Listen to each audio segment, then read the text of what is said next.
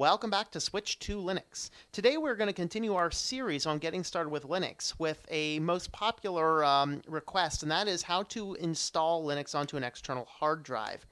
The same process will work when you are wanting to install onto a USB drive and pretty much any other way. Now, we're going to do this the safest way, which is to remove all of the other hard drives in your computer prior to actually doing the installation. That way you don't accidentally mess up any of those. You don't accidentally install on any target that you don't mean to and whatever. So what is it that you are going to need? Well, you are going to need a hard drive or a USB drive to install to. If you are installing to a USB drive, make sure it is at least USB 3.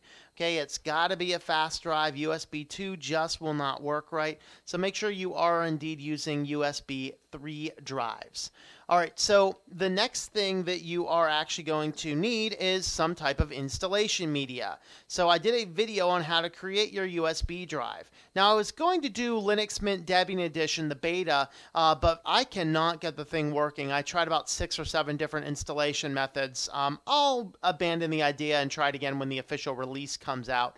Unless I hear anything else that will help me figure out what the issue is, but I'm not fighting with it anymore. So we're going to go with Solus because that's another distro I've wanted to run for a more extended period of time and try out. So we're going to be installing Solus on this external hard drive. The other things you're going to need, you will most likely need a screwdriver to open up your computer so we can safely disable the existing hard disks, and some type of flashlight. I generally prefer a nice old headlamp. And this way, you know, my eyes will follow around and be able to see what's going on. So with that, let's go ahead and get started with pulling out the computer.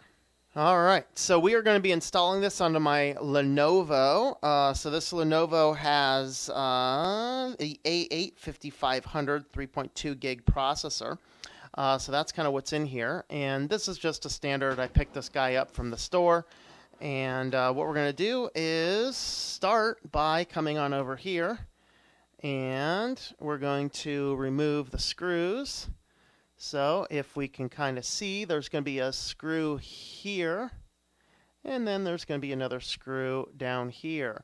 So we're just going to go ahead and unscrew these guys. Let me turn on my light and see a little bit better here. Now, depending on your climate or whatever else, you may want to have a static guard or nothing else. Touch something metal. So like my desk here has actual metal components, so I can touch those to ground myself. So now I'm just going to open this guy up on the side, and then we're going to have a look inside the computer. It's a little dusty. I don't have dusting spray, or I would probably do that. Dust it out a little bit. So let's see if you can see what I'm looking at here. All right, so over here I have 2 hard drives. So get this guy a little closer for you. All right, so here we have a couple of hard drives. Hopefully the light's good for you. I can't point the light at there and verify on the screen that we're seeing too well. The top hard drive is my HD1. The bottom hard drive is my HD2. So the top is actually a Windows 8 install that may or may not work. I don't know. I haven't tried to install it in a while. The bottom one is actually an SSD, which has Linux Mint on it. So what I'm going to do is, all you need to do is just pull the data cables. You don't need to pull the power cables if you don't want to. So we're just going to pull the data cables. And that's going to be sufficient. So now what I'm going to do is I'm going to put it back down. I'll just go ahead and leave the cover off. And then what we're going to do is boot up the system with everything where it needs to be. So we're going to go ahead and put this down. I'm going to reattach the essential cables to turn the monitor on, and we will be right back. Okay, so what we're going to do first is we need to make sure that our computer is configured to be able to boot off of a USB drive. So I'm going to boot up the computer, and then we're going to actually spam in this case I'm going to spam the F12 key. Could be 12, 9, 11, 2, whatever it takes to get to this menu here, which is your boot menu. Now this will tell me what I have. I've already plugged in my USB drive, which has the installation media on it. But what I want to do here is I want to enter setup. Inside of setup, what I'm going to do is I want to make a few little adjustments. So the first thing is on modern computers, they will have this option here called the secure boot. And you actually want to disable the secure boot. So you'll see mine is disabled. Now, some Linux distros will play nicely with secure boot. You can replace your Windows secure boot with particularly Ubuntu installs and things like that. I don't bother because I use so many different distributions. All secure boot's going to do is interfere with you attempting to run different operating systems. So I like disabling that. The next thing is over in my startup menu here, I want to adjust my primary boot sequence. So the way I have this computer set up, which runs a variety of different operating systems without and is a pain to open up, I always set USB drives first. What this is going to enable me to do is anytime I want to boot off of a Linux distro, as long as it's plugged into a USB port, it will always boot off of those first. Then it's going to go with a hard drive, SATA 1, then SATA 2, then check the DVD drive. So if you're booting things off of DVDs, you might want to move that up a little bit higher. So basically you want it to run down. This is just what sequence order from highest to lowest does it check for some type of bootable media. All right, so I always keep my USB keys first. That's already set up, so I don't actually need to do anything here. So now what we're going to do is we're going to hit oftentimes your F10 key, which is going to save the configuration and exit. This is going to reboot the system, and I'm going to go ahead and just let it boot into the only drive available right now, which happens to be the Solus installation media. So we're going to go ahead and allow that. So you can see Solus 3 Budgie just showed up in that menu. I'm not sure if you were able to read that or not.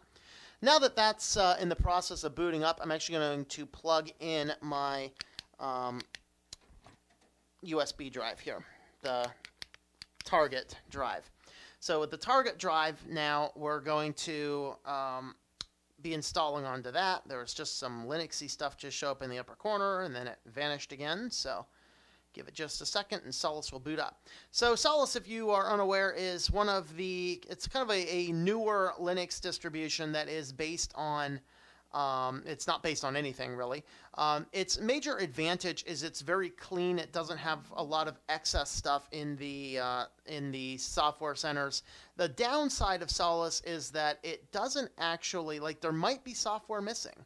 So what we're going to do here is we're going to start by clicking in the installation icon. I do apologize I have to point a camera at the screen, but it's really the only way I can show you how to run an installation of this sort.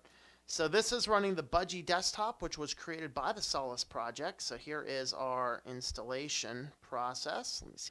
All right, so now we need to start by selecting our language. I'm not going to allow it to automatically find my location. Pick your US English keyboard. I'm going to manually select my location in New York.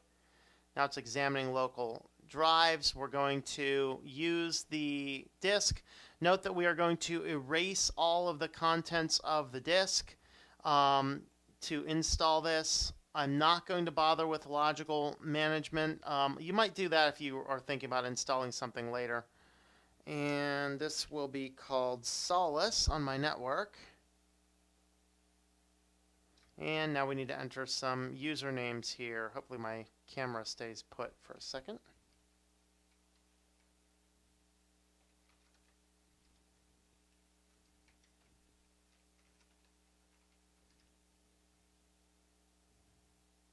Okay, we're going to add now. Tells me its name. We have administrative privileges, things like that. We're going to hit the next to continue. This is the final setup screen, and now we're going to go ahead and start working.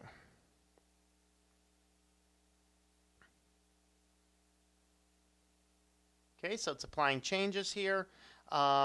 This is the installation process. This could take, depending on your computer, anywhere from just a few minutes on up to quite a while. So we're just going to go ahead and pause here, and we'll come back when this is done working. Okay, it says the system is done. You may now exit the installer. We have an option there to restart now, so I'm going to go ahead and restart now. And then when I see that Lenovo screen as it restarts, I'm going to pull out the installation medium, only keeping in my USB hard drive. And with that, then our system should be booting up now into Solus. And we have a boot up screen. Let's go ahead and log into Solus for the first time, see what it's going to have me do.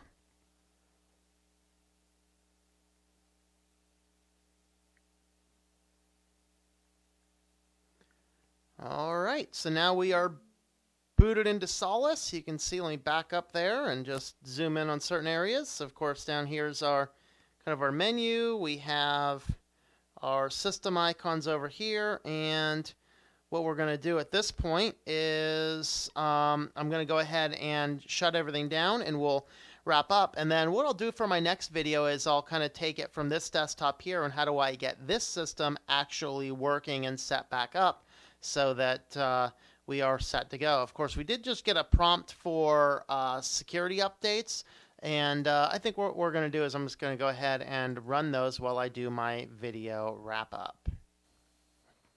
Okay, so hopefully that helped you get started with Linux. Hopefully you'll be able then to install this. Again, this applies to external hard drives, USB sticks, anything. The only real different step here is that we disable the hard drives, which you should always do if you can. And then if you can't for whatever reason, it's okay if you you can try and install it alongside. You just have to be very careful where that bootloader installs.